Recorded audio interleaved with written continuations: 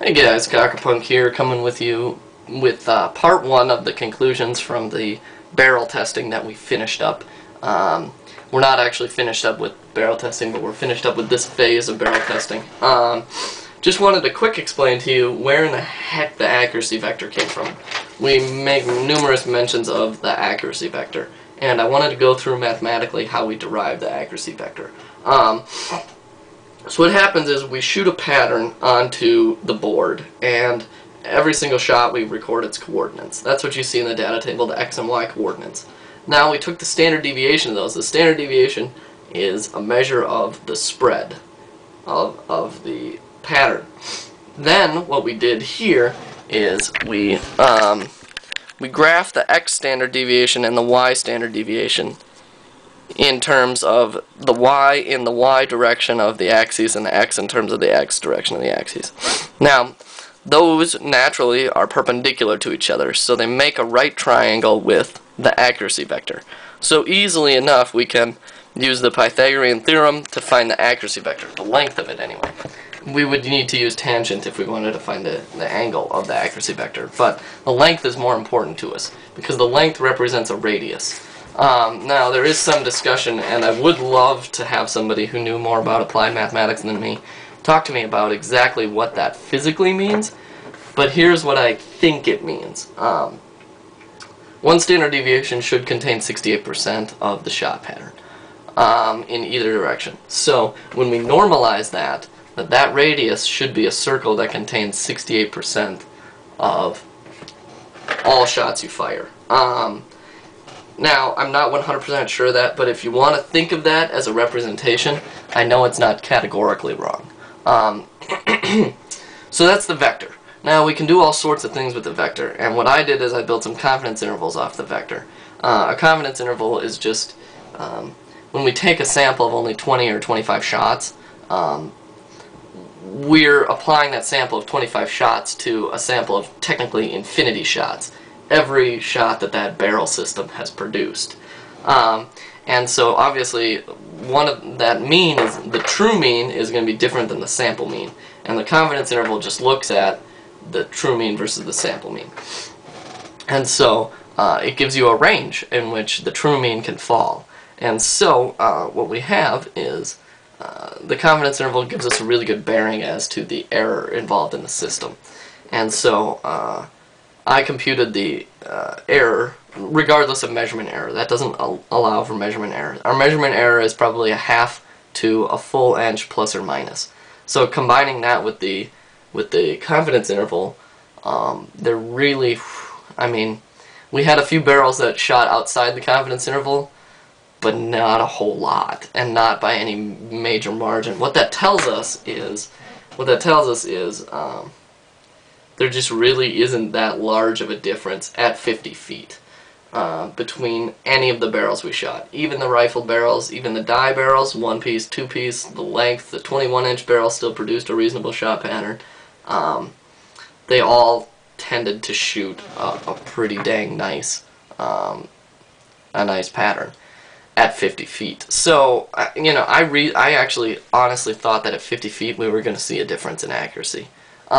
We didn't, which makes me think that we're going to have to punch this out to maybe 100 feet or 125 feet to look at accuracy again at the really long ranges, because at 50 feet there just wasn't a statistically significant barrel that shot better. And Bryce did a categorical analysis in his. If you look in the data sheets at the last page, he grouped the barrels in terms of 1-piece, 2-piece, underbore, overbore, matched, there was rifles and stuff like that. And he compared them to the mean as far as how far above or below the mean of all the samples was, and he came up with the same conclusion, is that overboring wasn't more accurate, underboring wasn't more accurate, it was all pretty much the same at 50 feet. Now, as I said before, I thought we were going to see a difference at 50 feet, and we didn't. I talked to a paintball place, an indoor place around here.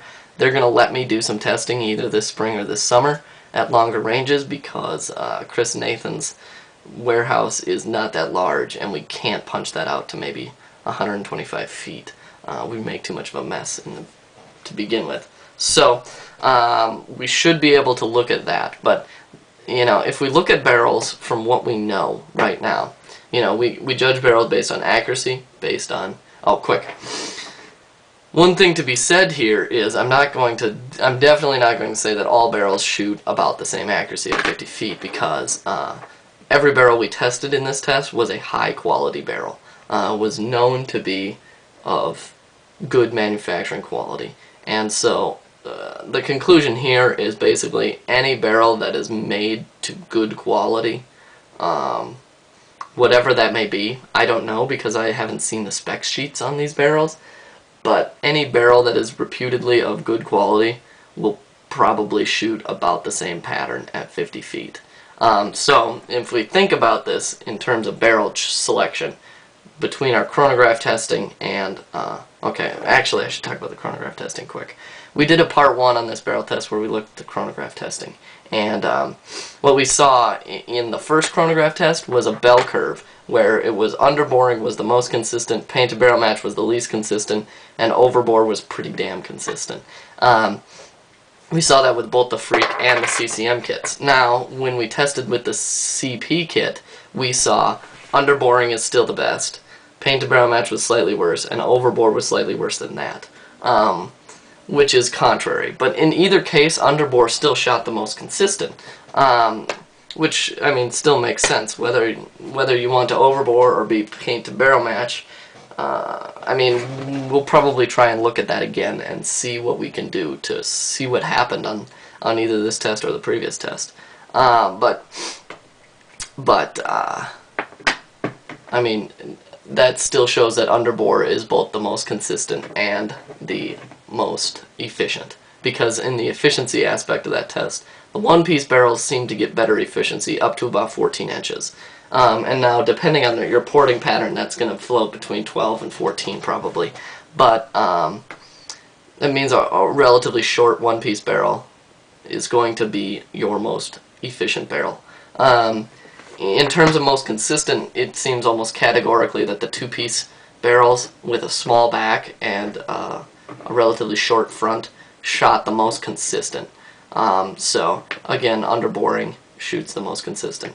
So what we have in terms of barrels is accuracy, consistency, efficiency, and ball breaks. We thoroughly looked at ball breaks, and the barrel is pretty much not important in terms of ball breaks. There are things that are far more important than your barrel in terms of barrel breaks.